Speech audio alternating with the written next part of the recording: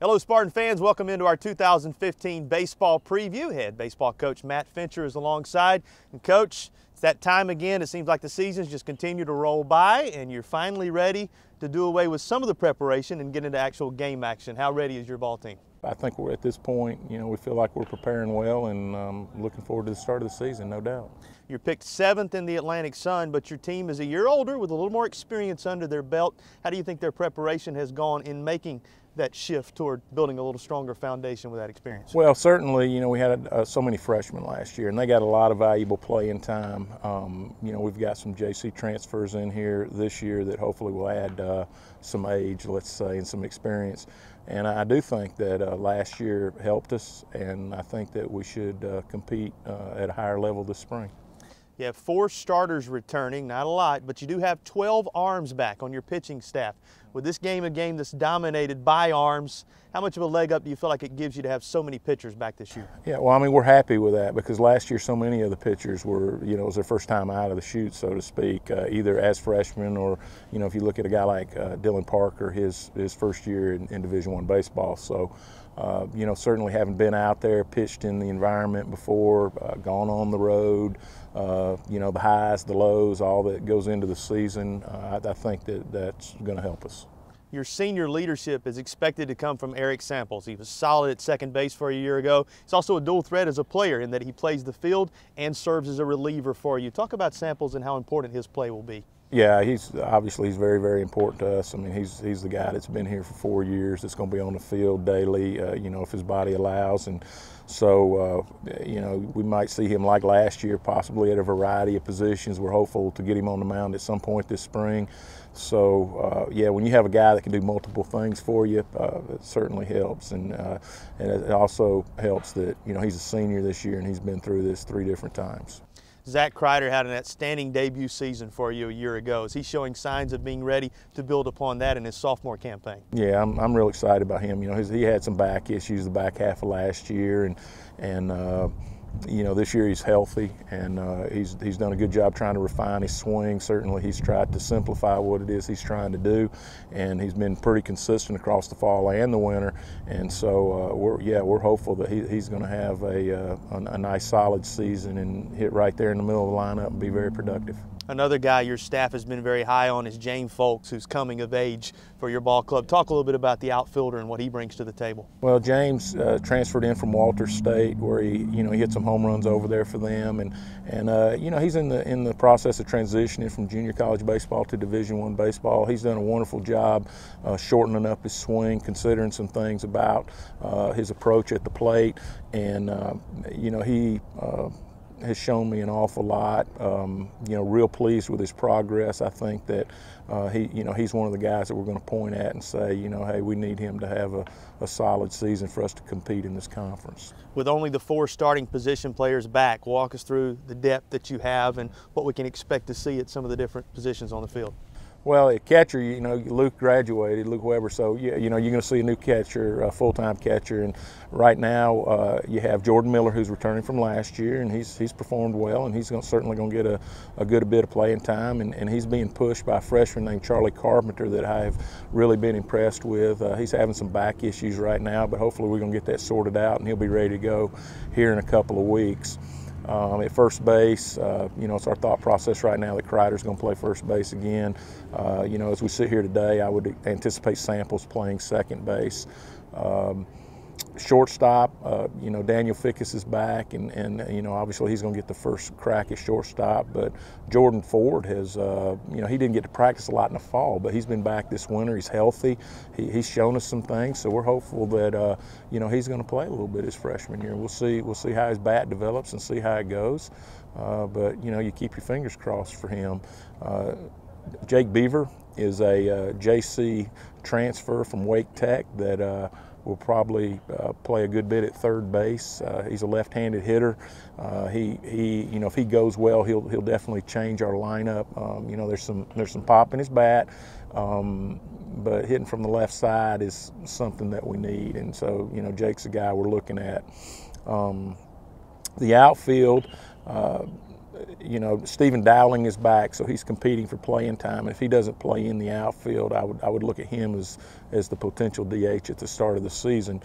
J.J. Shimko is a freshman from Jacksonville, Florida, that is going to get an opportunity to play in left. He's a left-handed hitter, and so, you know, he's another guy that could add a lot to our lineup if he goes well.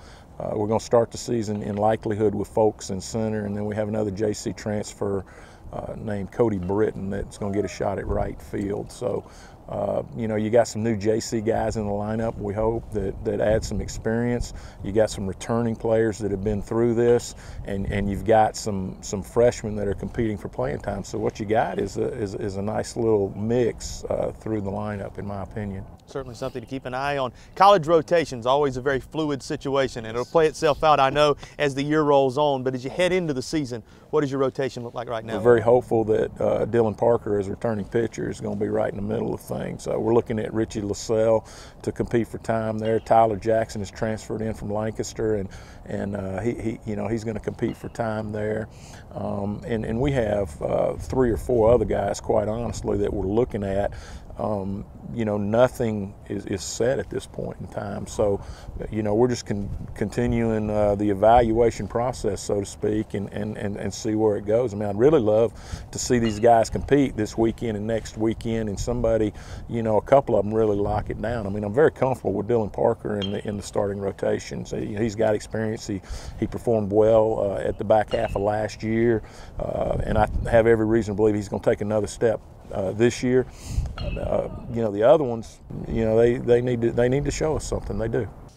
Your schedule shapes up nicely with a ton of home games. You've got 34 here in the friendly confines of Harley Park. Talk about your schedule and how it looks to you as you break it down. Well, real pleased with it. You know, for the most part, for the first month, we're at home. And so, you know, it gives guys an opportunity to get acclimated with the season. You know, missing class, academics is a non-concern at that point, because we're not going to miss a lot of school this spring, quite honestly. So, real proud of the schedule. I'm also pleased with the schedule as far as it shapes up with regard to the level of the teams we're playing against. We have a very good schedule this year, and, you know, anyone that's followed this program knows that, you know, I do want a difficult schedule, and I don't, you know, and we've done that again this year. And I think, you know, the very first weekend, you know, between Dayton, BC, and Army, I mean, those are 3 solid programs. We're going to play them, and you know, every weekend is going to be like that. So, you know, you play the front half of the season, so to speak, to prepare for the conference round robin, if you will, and hopefully, you know, we've created a schedule here that will assist in us doing that. Got a couple of in-state programs, College of Charleston, and then a road trip to South Carolina on your schedule, playing teams that have NCAA experience across the last several years, some of the best programs in the country. Playing at that level against those type teams, you really feel like get your team battle tested for what's to come in the conference. I mean, we have to do that because we want to do that, but we have to because that's where we want to go. Yeah, you know, and we want to compete. That's our desire. Our ambition is to compete at that level. That's what we're trying to do here.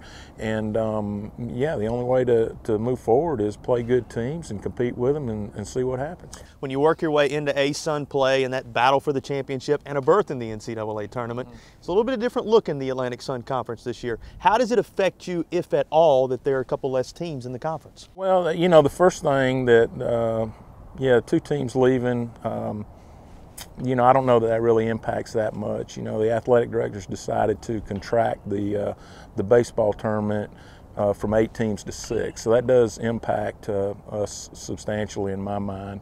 I was disappointed in that because, you know, everyone else is expanding their tournament, quite honestly. We'll be the only Division I conference in the South that only has 6 teams in it. So, you know, we've got to fight to get into the top 6, and, you know, we know what we've got to do, so there won't be any excuses, and we'll just see how it goes. Kennesaw State once again picked to win the Atlantic Sun Conference, as many would expect. Florida Gulf Coast, of course, expected to be there and battle for it. Lipscomb always has a tough team. Size up the conference briefly for us if you can. Yeah, I mean, it's good. It's a great conference. I mean, you name those 3 teams, and you know, I'm going to throw out North Florida and Jacksonville and Stetson, you know, and I know Northern Kentucky's getting better every year that they're in the conference. So this is an extremely competitive conference, and I think that's why the baseball coaches wanted 8 teams in the conference tournament, because they know that the quality of play that's in this conference. Certainly going to be exciting to watch those games as they transpire, as anybody can beat anybody on any given day in this conference. That has been proven over the last couple of years.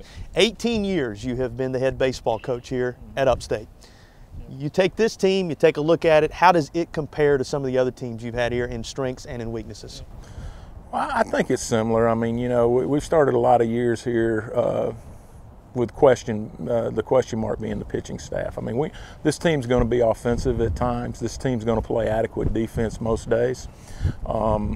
You know, and it's just a matter of, you know, how our pitching staff develops. And, you know, from when we got here in August and started things to where we are today, I think that they're developing well. So, you know, it's just a matter of, can we continue to develop across the season? And if this group can do this, I think that this group has a chance to be plenty competitive. Well, Coach, we thank you for your time and wish you all the best in the 2015 season. All right, thanks, Jason. You can keep up with everything related to the baseball program and all Upstate athletics at upstatespartans.com.